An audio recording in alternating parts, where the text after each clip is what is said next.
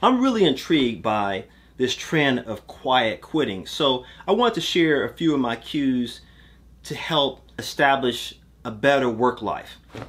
So if you don't know what quiet quitting is, it's basically employees doing the bare minimum in order to achieve a better work-life balance. And it's different for different people. For some people, it means simply not answering emails and text messages after working hours. For others, it means not doing any more than what their job description outlines.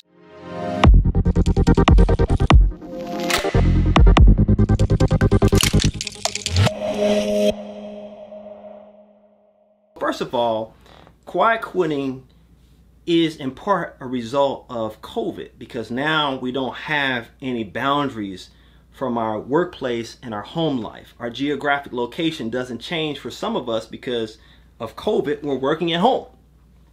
And some employers require you to continue to work, or they don't respect the boundary, or they don't see the boundary, or they don't honor the boundary, or they just think that you should have no boundaries. So whatever the case may be, my first cue is to help you to understand the importance of establishing boundaries. All right, if you haven't done this, I want to strongly recommend that you do this today. All right, so let me share with you from my experience what I have done for years. I've always had boundaries, and in the very first interview, I established clearly with the potential employer what my boundaries are, because I don't want to waste their time. Right? I don't want to set up expectations that no matter how much you pay me, you can always reach me. I'm always available at any time. That's just not true. Right? And I tell them very explicitly, here are the times that I refrain from working. From Friday sundown until Saturday sundown, I do not work. And I tell them why. Because during those times, and anybody with common sense would know this, that's when I rejuvenate, recharge. I'm creative. I spend time with my family. I do community service. I go to church. I learn new things. And all those things, they make me the person that I am. And the employer will benefit from that, and it will positively impact my work performance. Now, if they encroach upon those things, they disrupt those things, or a pattern of behavior is established that will not allow me to do those things consistently, then I tell them it's not going to be a good fit. Right from jump. You can't pay me to be the person I am. This is a personal choice. This is part of my DNA. This is how I want to live my life. And I'm very clear. I'm transparent. And it's a positive conversation. I don't try to make it adversarial or negative, a deal breaker. I'm very clear. Now, when I'm in the work environment, I give my level best. I perform at my highest level. If they honor that boundary, I go all out. And I make it crystal clear that I'm willing to do whatever it takes to perform at my very best, because they respect that boundary. Now, I understand life is not a straight line, so you may have just recognized I need to create some boundaries in my life. Well, what I would suggest is that you have a conversation with your manager. Be honest, be explicit, be clear. And if they're not willing to honor that, then you need to make some changes. Again, for me, it's about establishing that in the beginning. And if things change in my life, I just communicate. And hopefully I have a good enough relationship with my employer, if I've been working for them for a while, that they will understand it. Especially in this day and age, we have to deal with the stress and anxiety and all the things that are happening as a result of COVID and many other things. Anybody in their right mind, any reasonable person will understand this. The second cue that I want to share with you today is the importance of establishing your purpose.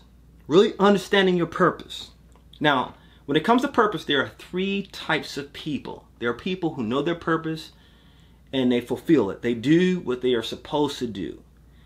Then the second person is an individual who they know their purpose, but for whatever reason, they don't do it. They don't execute. Maybe it's money, maybe it's time, maybe they're lazy, whatever it is, they don't do it. So they know what to do, but they don't do it. The third person, they don't know what to do. They haven't discovered it. They haven't taken the time to understand their unique characteristics. And so consequently, they're going through life living someone else's purpose, fulfilling someone else's dream. And this causes stress. And it doesn't matter how much money you make, it doesn't matter your education, it doesn't matter your work experience. If it's not fulfilling your purpose, you will never be satisfied. And I have talked to many people who are of advanced age and they experience regret when they do not live their purpose. Do you hear me? I'm just trying to encourage you to understand the importance of really defining what your purpose is right now. It's never too late unless you're at the end of your life. And if you're not at the end of your life, you have time to discover your purpose. Now, here's why this is important, because you know, life can be stressful and working a job can be stressful. But if you're working at a place that's in alignment with your purpose, at least it's going to help you to manage the stress better. At least you feel good about going to work. So the third cue I want to share with you is making sure you take time to rest. So even if you, let's say all things are considered, you're working your purpose, you have established healthy boundaries, you need to take time to rest. And here's what I mean by rest. You need to have specific times when you stop thinking, you stop working, you stop doing all these other things. And for me, at a certain time of the evening, I don't look at news, I don't talk about things I need to fix, I don't even think about it. I just stop. I play a certain type of music. I have a certain pattern of behavior that sets me up for my mind to rest and my body to rest. I don't answer text messages. My phone, it automatically turns on that do not disturb. You have to give your mind some rest. And I don't care where your geographic location is, okay? Because it's all about your sanity. It's all about your peace. It's all about living a quality of life that brings you joy and harmony. And so rest is really important. Listen, those are my 3 cues. I'm Stephen Garner, helping people to achieve excellence in their personal and professional life. These are my cues for living a great life. Listen, take your cues from me and live a great life. Next cue.